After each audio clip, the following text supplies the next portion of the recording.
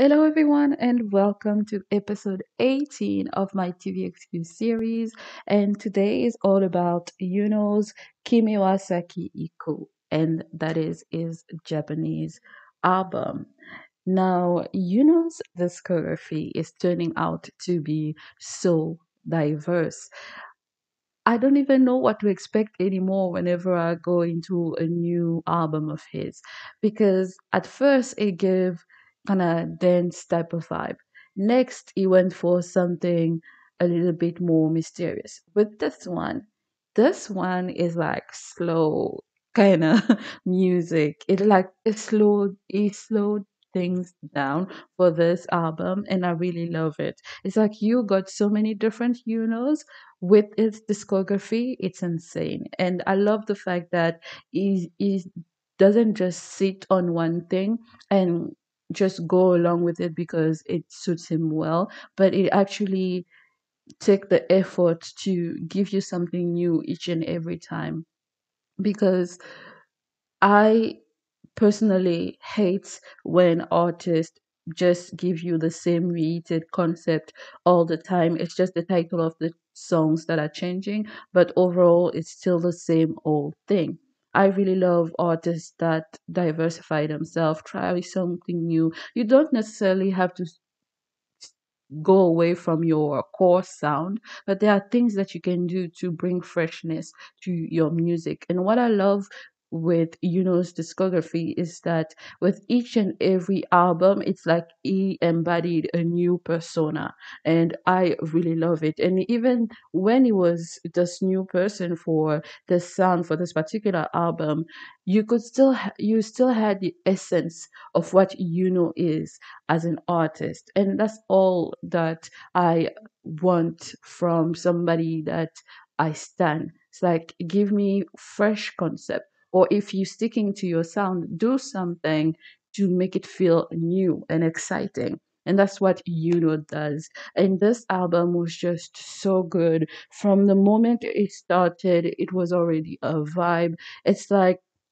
with the past album, the song choice that is critical, and the songs that he chose as the opener was really a gateway into this whole entire world, and also just really putting you in the mood and giving you something really good to start off with, which is just going to make you want more. And because the rest of the album is as good as that opener, it ends up being such a great moment. But like with Noir, with this one as well, there's a song that's just so good. It overshadows all the other songs on the album. They are all good, but this one has just something extra to it. And the song that I'm talking about is Easy to Know.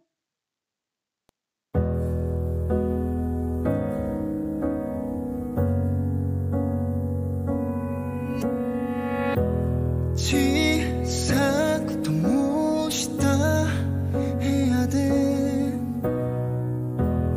大きな影が部屋中まるで僕を置き去りにしてどこかに行くみたいもう一人の自分に怯えてるふさぐふりをして揺れる明かり見てたもう開けて一回数を数え終わりまた探し始めていつもそうだ日の差すカーテンの裏浮かぶ姿は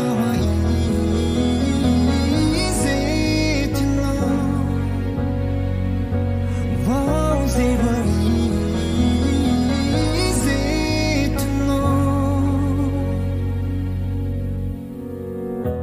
浅いか登り出す頃にやっと眠りにつけるようだまるで僕を置き去りにして無視で話すみたいもう一人の自分に怯えてるふさぐふりをして針の音を聞いたもう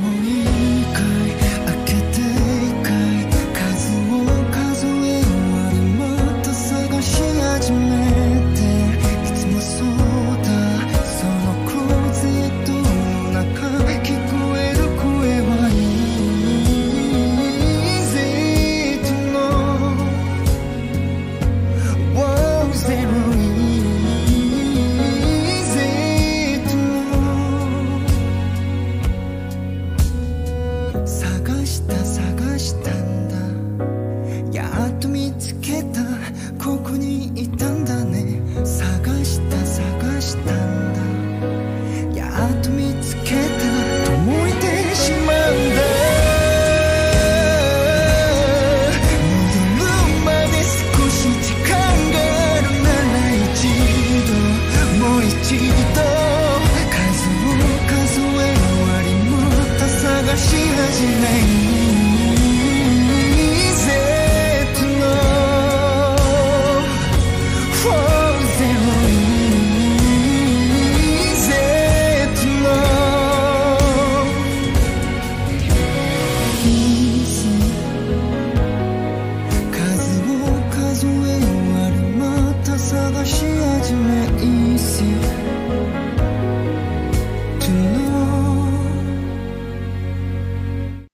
And that was my favorite song in this album. Like, how can you listen to the song and not fall in love with it? As soon as it started playing, I knew that was going to be the one for the album because it did something that I love, which is take everything away, have a very simple melody, a very simple beat, and let his talent do the talking. And I love it. Oh, that chorus hits each and every time. That part, that the way he sings, easy to know. Oh my God, the bridge, like this song really, really gets me.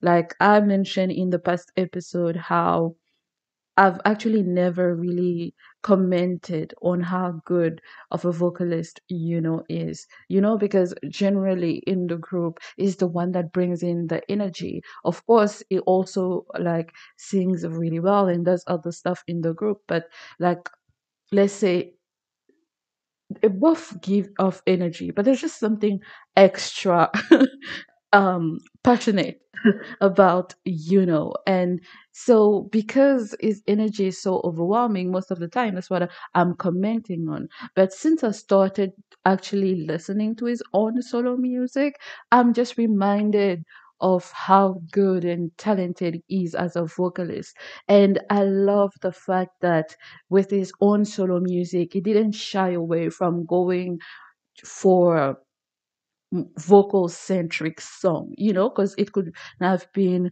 really easy for him to just go with something really hype. He has songs like this as well as in his own solo discography, and that's something that really suits him. But I really like the fact that he didn't let this kind of box him into a certain category, but it really went above and beyond. It really went in the studio and was like, listen, take everything down.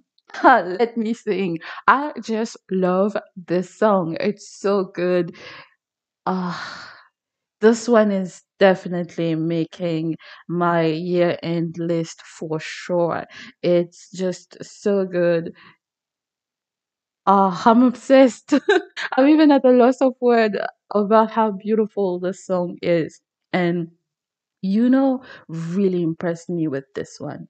Let me know in the comments which song from this album ended up being your favorite, what's your favorite overall when it comes to and also if you want more, check out TVXU dedicated playlist on the channel.